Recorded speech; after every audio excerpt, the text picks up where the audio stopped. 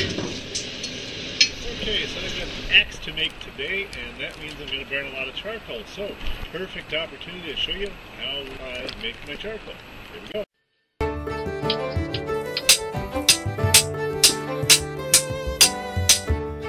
I got my earmuffs on, I got my wood strapped down here. This is what we make charcoal from, mostly maple, sometimes we use oak. And got strapped down with a rubber strap, and just going to cut it into chunks.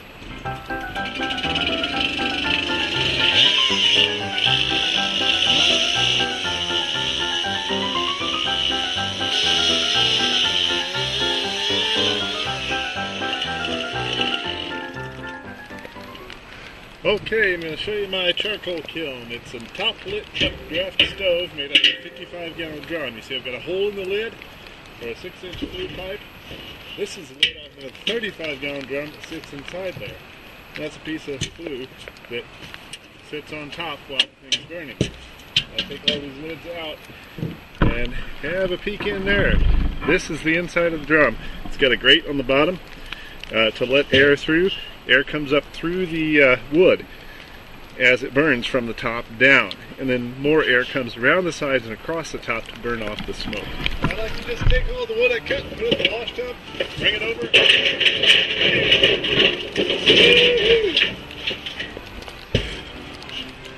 dump it in there.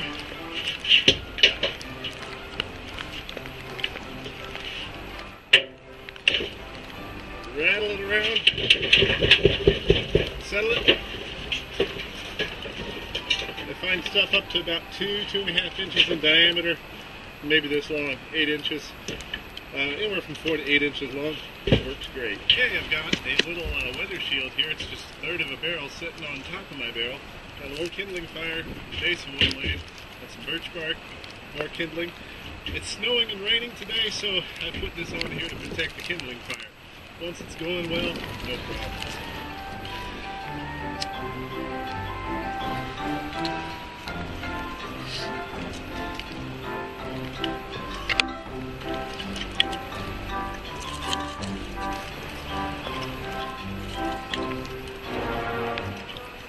Alright, take the shield off. I think it's about time. Yep. That's good. Knock this down, spread it out. Am I used to working with fire? No, not at all. Alright. Now watch the steam. Woo.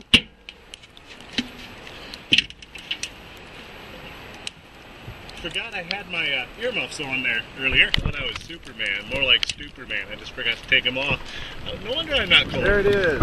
See all that smoke? No, you don't.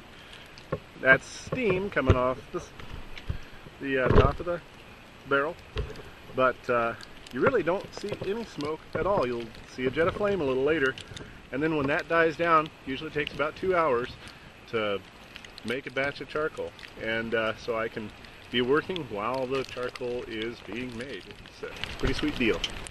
Alright, this is Winter Storm Draco. I don't know who named it, but I don't know, it doesn't seem like it needs a name to me. Just a little snow, a lot of wind. Actually, there it is. The wind's pretty wicked. We're a bit sheltered here, but you can see the flame there getting blown around a little bit. But this is about the best spot we have to do this, and it's kept going. It hasn't been knocked over or anything, which is really good. So, we're about 2 hours into it. I think I've got about a half an hour yet to go. See this little square hole here? Maybe you can see it. I hope you can see it. It's a little window cut in the outside of the big barrel.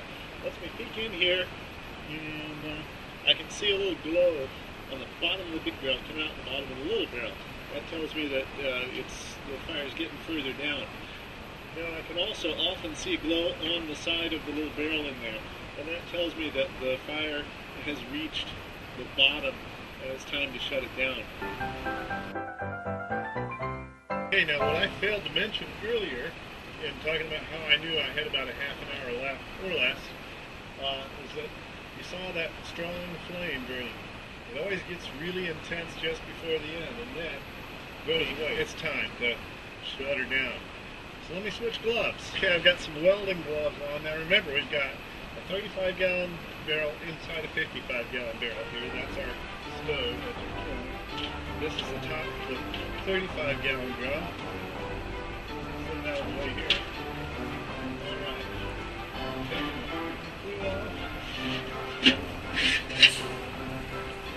Oh, pretty blue flame there.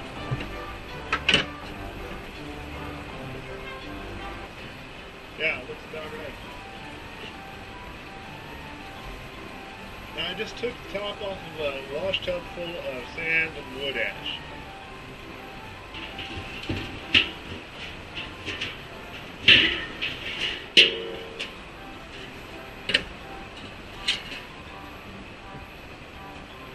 And here's the crazy part.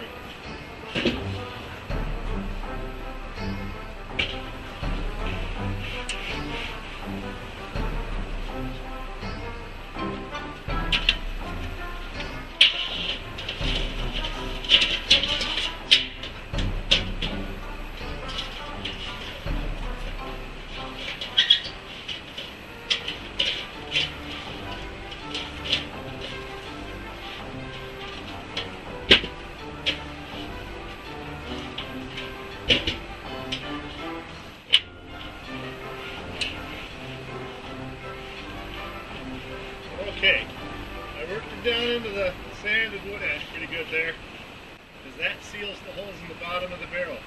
This, of course, seals the top. So this time I got a quarter and a third of a barrel of chocolate. And a couple hours cooling time.